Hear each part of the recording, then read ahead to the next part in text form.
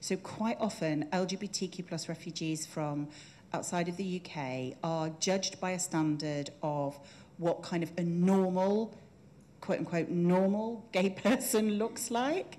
And so if you're not using the language that would be recognised here, if you're not talking about going to clubs, if you're not doing all these things that are completely ludicrous in the context you just came from, you are seen as less credible, and that affects the likelihood of your claim being seen as being accepted. So those are just some examples of the way in which kind of the system from the start to the finish disadvantages our community specifically. This is about our family, our LGBTQ plus family, and they are on the move because they have to move for safety.